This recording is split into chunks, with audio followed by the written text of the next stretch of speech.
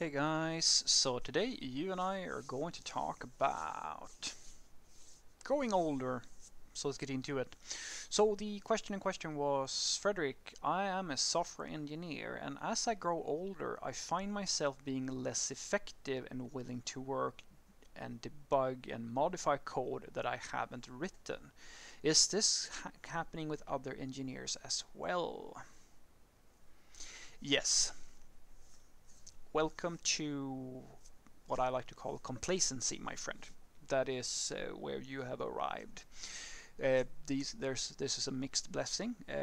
One thing that is good about it is that this is very likely an indicator that you now have enough experience that you don't feel like you have to care as much anymore. The downside is that if you let this go too far, you're going to lose your market value, and you're going to find that you become less employable simply because you got too lazy. You got used to knowing without having to look things up most of the time, at the very least, how to do things.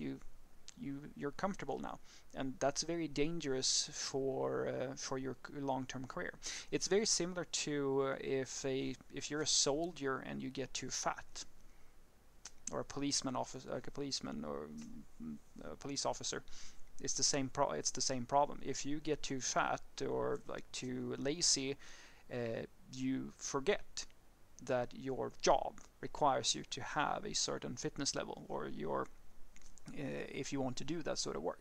And you, as a software developer, you have the same thing. This is the thing that you're signing up for. The paycheck and like all these perks that everybody is very excited about in software development. Well, these things are great, but there is a little bit of a fine print section when you sign your soul over to the IT gods, and that is that, well, we're only gonna give you these things as long as you know how to do the things that we want you to do. Because this is, trust me when I say this, guys, this job, being a software developer, it's not the same thing as a regular 9 to 5 job where you can basically just plug out your brain for 20 years and it wouldn't matter. That's not how it works. The way it works in our industry is that things are moving pretty much all the time. You don't have to be crazy about it and learn new things all the time, but you do have to pay attention to what's going on in the industry and what's going on in your place of work, and pick up on the things that are going to be relevant for your career progression. Because as you grow older, as this person is describing, I promise you that you will not, if let's say that you're very enthusiastic, even if you're the most enthusiastic junior that ever lived, there will come a point when things are getting a little bit dull. I promise you that that's going to happen. When that happens, because it's inevitable, you're going to get to a point where you start to see that, well, you don't really have to learn as much anymore. You feel that, well, things are getting to be a little bit of a bother, and you don't want to push it as much anymore because there are other things that are more interesting and so forth. This is natural. There's nothing wrong with you wanting to more out of life, or wanting to. I mean, everybody gets a little bit complacent, guys.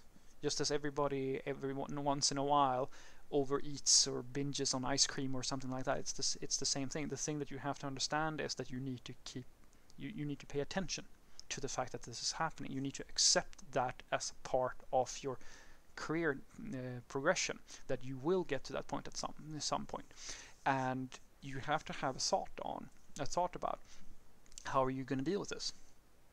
Because I've said this a few times before, if you take the factory worker's career strategy, where you basically just don't care and you just kind of do the thing that you're doing for 10-20 years or whatever, and you never really pay attention to what's going on, then don't be surprised when nobody wants to hire you, because you've lost the thing that made you valuable.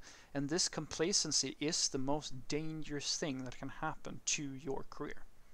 Nobody's asking you to be like a rock star super programmer for all of your life, but what is required, and asked, what is required of you, is that you understand that this is a moving industry, and you are expected, if you want any type of relevancy in the marketplace, to keep up with what's going on. That is a hard truth, and it is not up for debate. It's not something where you sure, you can just shrug off and say, no, I don't care. That's fine. Nobody's going to force you to. But as I said, that comes with the trade-off. You don't have to be on the bleeding edge of everything, but you need to keep these things, keep them relevant. And so if you're already finding yourself to be less effective and less willing to work and so forth, you're already in that state now. And I highly suggest that you start thinking about what is getting you to this point? What is driving this behavior within you? And since you've already gotten to that, you're already a little bit over ahead of the curve now, because you have the personal insight to at the very least see that this was happening. Now the question is, what are you going to do about it? My personal favorite here, my personal suggestion, is that you need one of two things. Either you need to find a project or find something that engages you about the work that you do.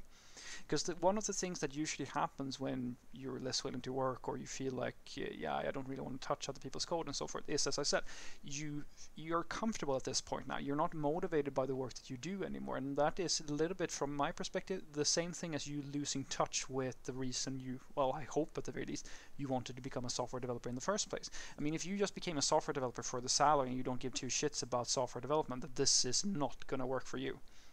Because there's very much the prerequisite for this to work in the first place is that you actually have a passion for what you do.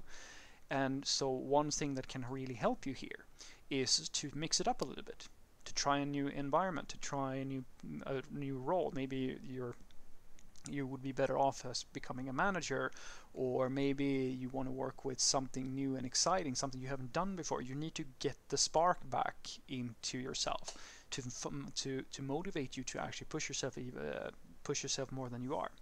The second thing that can work really, really well, but it is extraordinarily hard, and you should count yourself fairly lucky if you can do this, is to find a buddy, a person with passion and drive, someone who can motivate you.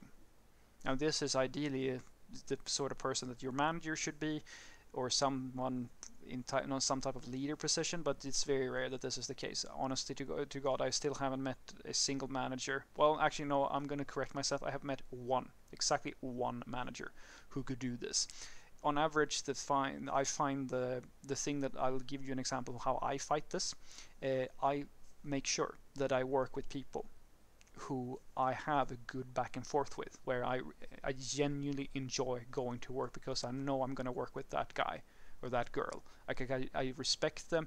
I think of them as almost as more than co-workers. They're friends, and we share ideas and we talk a lot, and like together the work becomes engaging, even if it's not the most fun thing in the world every single day of the week, right? We make it something nice because the connection we have to each other is a good one. We have a good bond with each other, and we feed off each other's energy. Sometimes I need a boost, and sometimes they need a boost, and like we trade it, and together we actually make the work really enjoyable, even if it would have been super boring to do it completely by yourself. And these things, these insights, they usually come with a bit of personal reflection. So you really need to figure out what is it that you need emotionally in order to feel stimulated, because that is the thing that is important here, to feel stimulated. So what I want you to take away from this is that it's very natural for you to, at some point in your career, start feeling like you're less efficient, or you're less willing to work, or you don't really want to touch new code because you kind of know the stuff that you're doing, or you don't want to learn new tools. It's going to happen to every single one of you. I promise you that that's going to happen. And when it does, you should reflect a little bit on why it's happening. Get to know yourself a little bit and start asking the hard question: what is it that what could I do to mitigate this a little bit? Nobody's asking you to learn every single tool under the sun. Nobody's asking you to be like a super developer or like be on the bleeding edge. What is a good investment for you is to understand that being a little bit complacent is totally fine, because as long as your skills are relevant, That's all good. But if you let this thing lie for long enough, it's going to become a problem for you. Just as eating too much ice cream and never getting out and exercising is going to become a problem.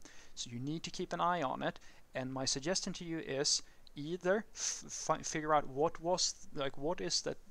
type of projects, what type of work could you do that gets you motivated and stimulated? Or is it possible for you to find a coworker or a friend or someone who you can work with where you feel engaged by working with this person or this group of people?